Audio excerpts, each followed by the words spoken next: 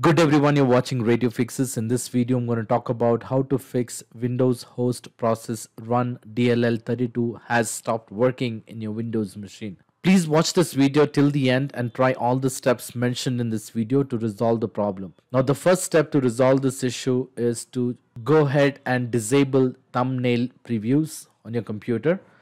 To do this, you will have to open File Explorer. You can do a right click on the Start button and then click on File Explorer, or you can press Windows key and E. That should open File Explorer. You can go to the C drive or anywhere on the location. Now, once you're on the File Explorer, you will have to click on the See More option by clicking on the three dots and then click on Options. This is going to take you to the folder options.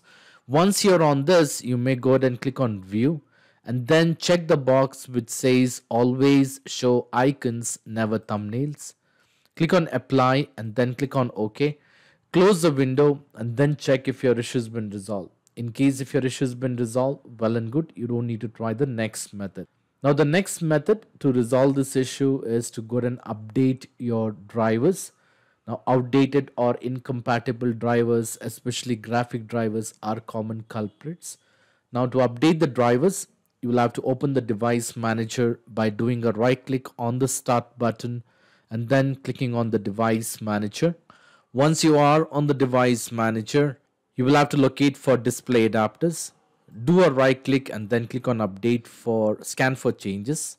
And once you have done this, you will have to go ahead and update your display adapters. In case if you have more than one, you will have to repeat the steps for all the adapters. So to begin with, you can choose the first one, do a right click and then click on update driver. Search automatically for the drivers and click on close, and then repeat the same step for the second adapter. Click on close. Once this is done, you can close the window, restart your computer and then check if your issue has been resolved. In case if your issue has been resolved, well and good, you don't need to try the next method. Now the next method to resolve this issue is to go ahead and run system file checker. Now the corrupted system files often cause this error, so the SFC's tool can repair these files. Now to begin with, you will have to open the command prompt on your computer. So in the search window, you will have to go ahead and type command. You will see the best match for the command prompt. You can do a right click and then click on run as administrator.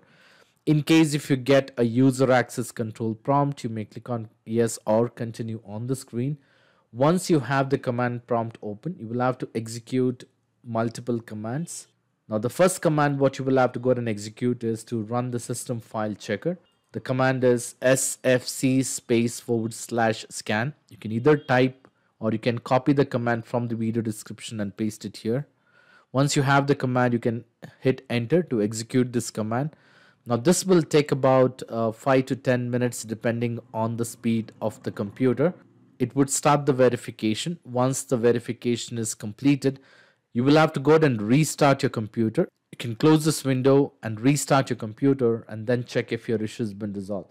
In case if your issue has been resolved, well and good, you don't need to try the next command. Now the next command you will have to execute is to run the DISM scan on the computer. To do this, you will have to open the command prompt on your computer. So you can go to the search and type command. You will see the best match for the command prompt. And click on right click, run as administrator. When prompted, click on yes or continue on the screen. Now here you will have to execute multiple commands. These are the commands for checking health, scan health and restore health. So the first command you will have to execute is to go ahead and check the health. You can copy the command from the video description and paste it here by doing a Control V, or you can do a right click and execute. You would see a message saying that the operation is completed successfully. The second command is to go ahead and scan the health. You can copy the command and paste it and hit enter to execute it. This will take about 5 to 10 minutes depending on the speed of the computer. Wait until this command is being successfully executed. Once this command has been successfully executed, the next command what you will have to go ahead and execute is to restore health. You can copy the command from the video description. You can do a right click and paste it and hit enter. This will go ahead and execute the command to go ahead and restore health. Once this command is being successfully executed, you can close this window, restart your computer and then check if your issue has been resolved. In case if your issue has been resolved, well and good, you don't need to try the next step.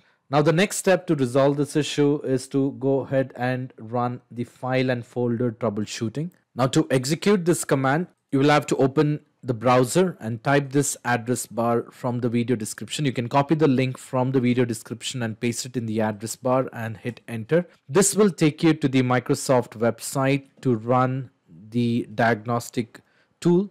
All you need to do is you'll have to click on download. That will download the file from the Microsoft website, the cap file. Once the download is complete, you can double click on it. Click on advanced and make sure you have apply repairs automatically checked, and then click on next. This will try to go ahead and detect any problem related to your computer. Now here you may go ahead and choose all the options and then click on next. Once you click on next, it would try to detect the problem and fix the problem by itself. Once this is done, you would get a prompt to click on yes or no, and it will prompt you to restart your computer. Once you restart your computer, you may go ahead and check if your issue has been resolved. In case if your issue has been resolved, well and good, you don't need to try the next step. Now the next step to resolve this issue is to go ahead and fix the problem using Windows Update. To do this, you will have to do a right click on the start button and then click on settings. Once you're on the settings, you will have to click on Windows Update on the left hand side, and then on the right hand side you will see an option called advanced option. Click on it, and then on the right hand side you will have to scroll down until you find additional options and look for recovery. Click on recovery. Now here you would see an option which says fix problem using Windows Update. You may go ahead and click on install now. Now here you would need to check the box which says automatically restart my PC 15 minutes after the installation. You may go ahead and check the box and then click on OK. Now here, while you're doing this, your computer will go ahead and restart, and as you complete the restart, that should resolve this issue. Once you're all back on the desktop, you may go ahead and check if your issue has been resolved. Now all these steps should definitely resolve the problem. In spite of trying all this step, and if you're still facing a problem, I would suggest you to leave me a comment in the comment section so that I can come up with the possible solution. I hope this video was useful. In case if you like this video, please make sure to hit the like button and do not forget to subscribe to my channel. Thank you. Have a great day.